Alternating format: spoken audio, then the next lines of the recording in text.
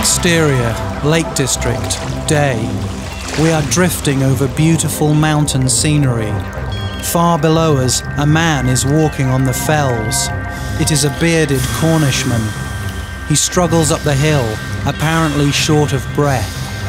In his distinct nasal burr, he informs us that this landscape has inspired artists, writers, and 8 million tourists a year to take this place to their hearts.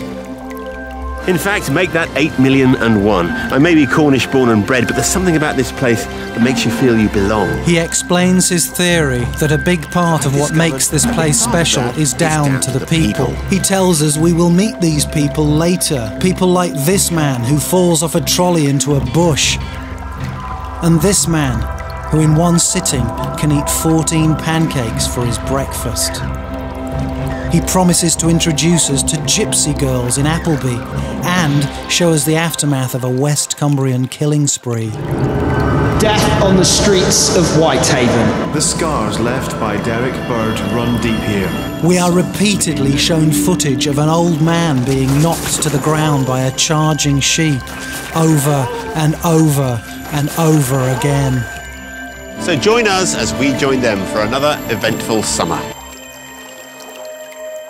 Welcome to the lakes. Exterior, hilltop, day. The bearded Cornishman is making a telephone call to his agent. He says that the reception on the hill is dreadful.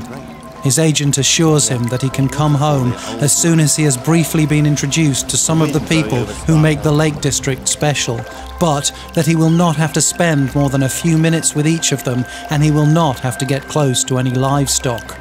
Exterior, lake, day.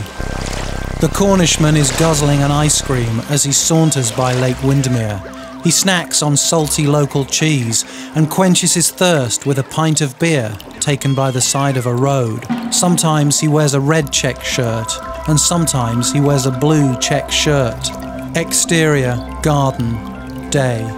The Cornishman battles his way through the undergrowth in a blue checked shirt. Exterior, lake, day. We are drifting towards a steam gondola. The Cornishman is at the prow in his blue checked shirt. The Union Jack is reflected in the crystal clear water of the lake as the music reaches a climax. So join us soon for more from our summer in the lakes.